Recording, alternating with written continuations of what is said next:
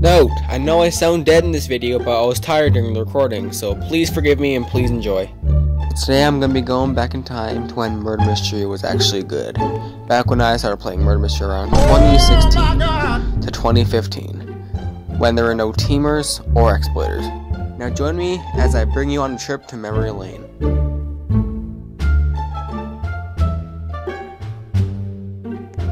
So to start things off, we have to tell you when Murder Mystery was created. So Murder Mystery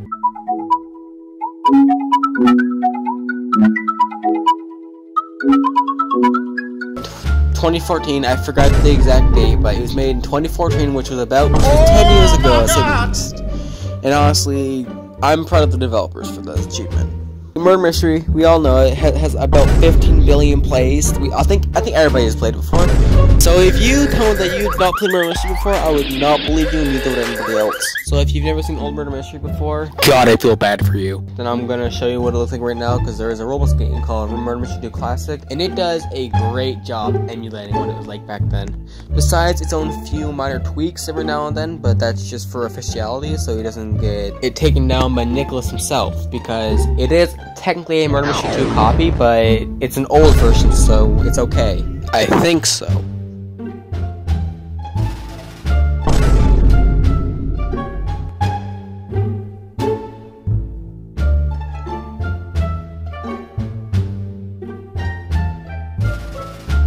So this game has all the old maps, and it generally makes me happy. This map that you see in the background, I believe it was called Mansion 1, I believe so.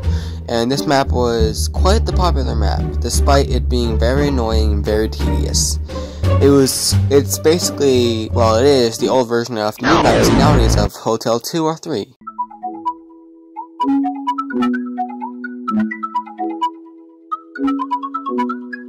I guess speeding up bigger storage is a big issue, but compare back then to nowadays Murder Mystery 2.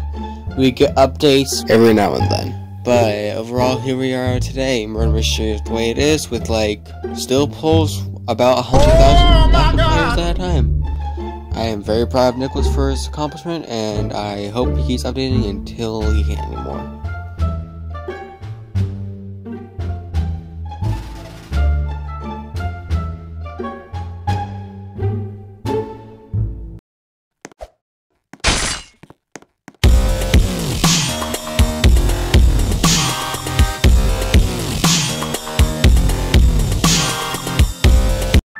It's been a year, Daddy.